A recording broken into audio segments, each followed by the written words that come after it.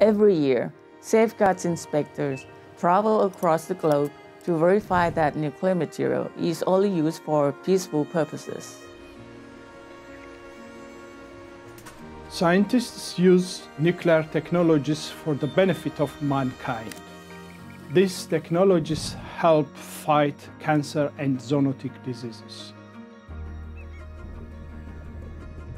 They allow us to evaluate the impact of climate change on our water resources, to develop climate-resilient farming techniques, to combat insect pests, and to measure and reduce plastic pollution in our seas. The international community is working together to ensure that nuclear peaceful uses are safe and secure, including nuclear energy, which allows countries to decarbonize and achieve their climate goals. All of these benefits are possible because of robust nuclear laws.